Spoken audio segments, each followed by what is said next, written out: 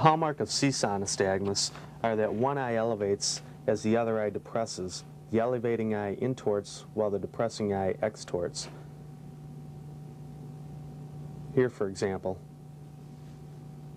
it's difficult to see the torsional movements of the eye, but the vertical movements can be clearly seen. The waveforms are pendular, continuous, and in this patient, seen best in eccentric positions of gaze as opposed to forward positions of gaze.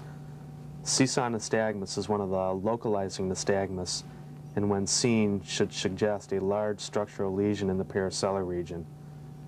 These lesions are often associated with bi-temporal field defects.